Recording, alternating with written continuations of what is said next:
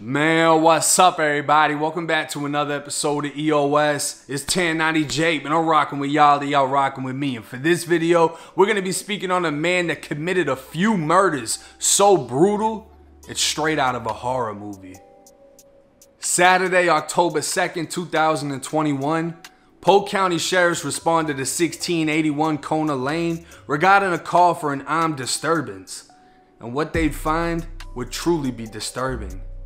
Arriving at the home, law enforcement found themselves within the scene of a horror movie as a man laid on the front porch covered in blood.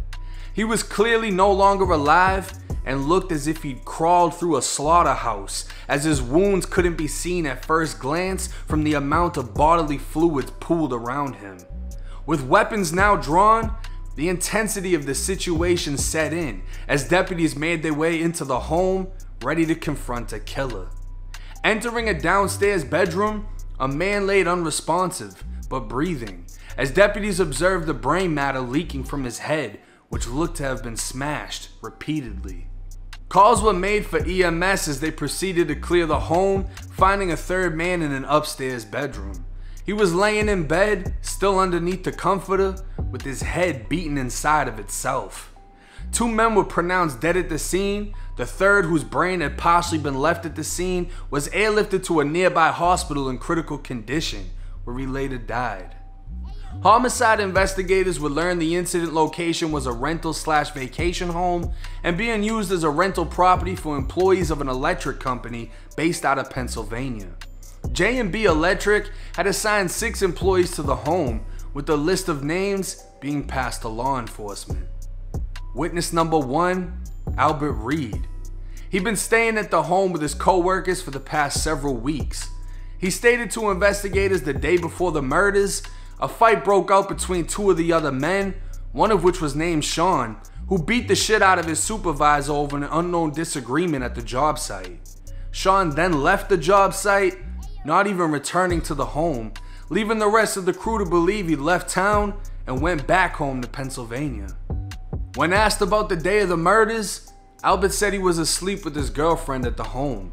That's when he heard a loud noise and screaming.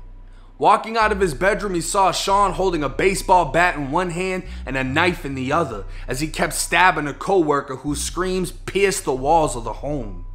A scream for help redirected Sean's attention, who stopped stabbing the man and was now staring at Albert as he rushed towards him while Albert raced down the stairs and out of the front door before tripping on the driveway.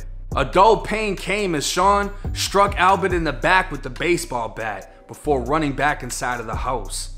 Leaving his girlfriend upstairs, alone in the room, and his co-worker bleeding out in the hallway, Albert ran for his life down the street, as far as he could get from the home. Witness number 2, Judd Botnick. He told investigators he heard about the fight at the work site between Sean and another man named Kevin. He wasn't there to witness it, but he was home to know Sean never came back.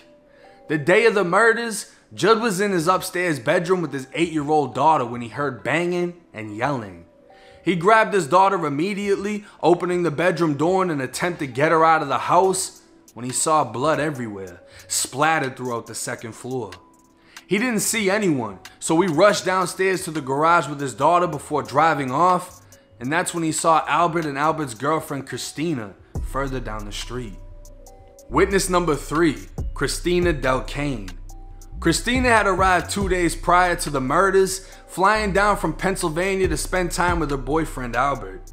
The day of the murders, she awoke, finding herself alone in the bedroom as she heard noise and arguing. She opened the bedroom door, seeing a man armed with a knife covered in blood. She shut the door immediately, locking it, and waited. What may have been less than a minute, but felt like an eternity later, she opened the bedroom door once more and made her way down the stairs when she saw the man in the kitchen, washing the blood from his hands. She turned, running back upstairs, yet again locking herself in the room. And she found herself waiting, listening to the sounds of the home for signs if the bloody man was still inside. But all she heard was silence. She took the opportunity to get the fuck out, rushing downstairs and out the front door looking for her boyfriend. She was able to identify Sean to investigators by photo lineup. A 2-hour manhunt in Polk County would come to an end when Sean, who was still covered in blood, ran up to a home on a quiet street telling people he was raped. He was then transported to a nearby hospital where deputies placed him under arrest as homicide investigators made their way over to interview him.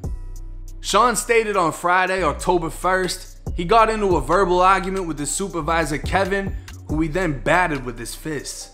He left the job site immediately after, traveling roughly 3 hours away to Georgia where he bought a crossbow. It was within those 3 hours of driving, Sean made a plan to kill his coworkers and was intent on using the bow to do it. Making his way back through Florida, he drove to the Tampa International Airport where he parked his work vehicle and rented a car from the airport. As his thoughts raced, he changed his mind on how he'd approach the attack, so he drove to a nearby Target to buy a different tool for the job.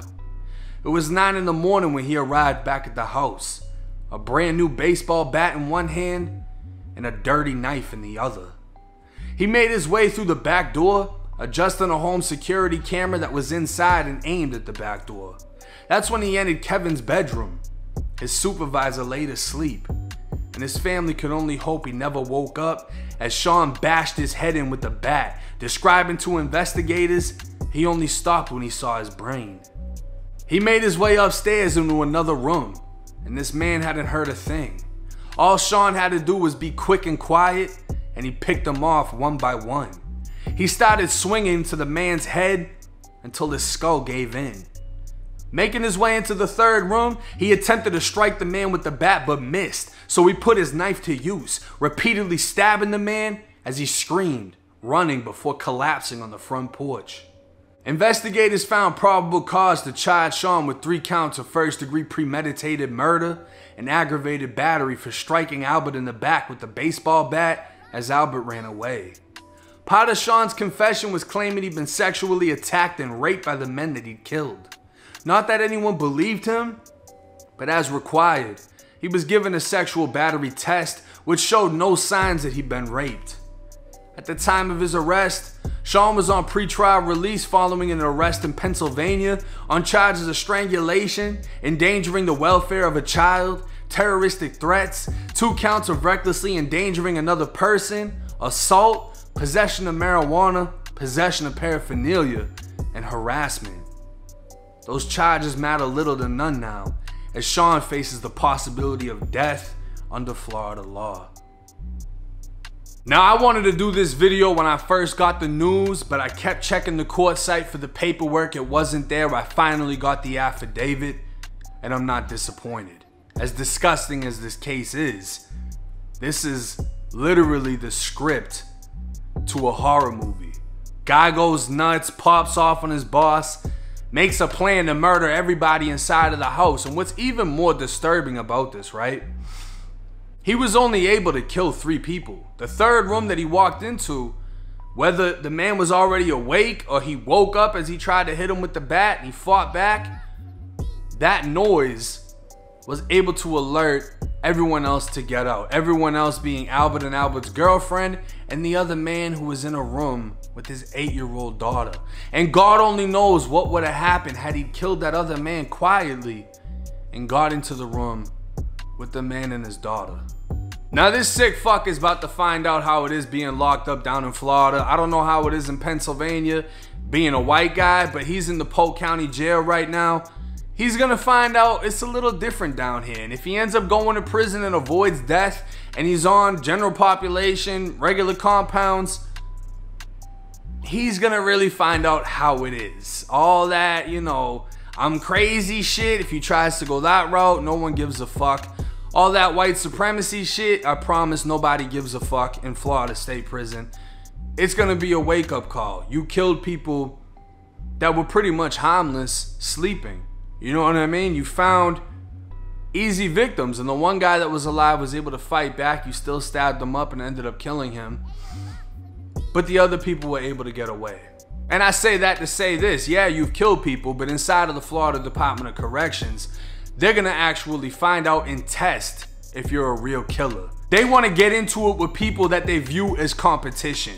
Oh, you think you like that? I'm like that. Now let's see who's worse. But this isn't gonna come anytime soon. Obviously, there's a whole bunch of court dates and everything that needs to be gone through. I mean, this man tried to claim that he was raped. I think that's one of the worst parts about this case, is not only did he murder these 3 people in brutal fashion, but somebody actually had to inspect this man's asshole for signs that somebody went up in there. And they said nobody did. It was bullshit. It's one of the strangest reasons to give for killing somebody. I mean, if you're gonna be remembered for something, at least tell them like, oh, I just didn't like them. Some gangster shit like, oh, I had a bad day, so I decided to kill them. You don't tell them that you got blown out.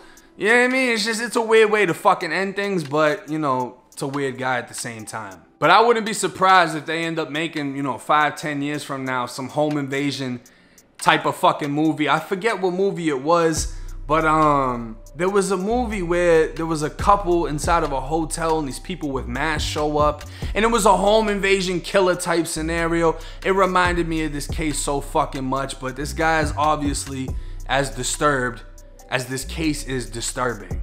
But hey, it's 1090 Jake. I'm rocking with y'all and y'all rocking with me. Till next time.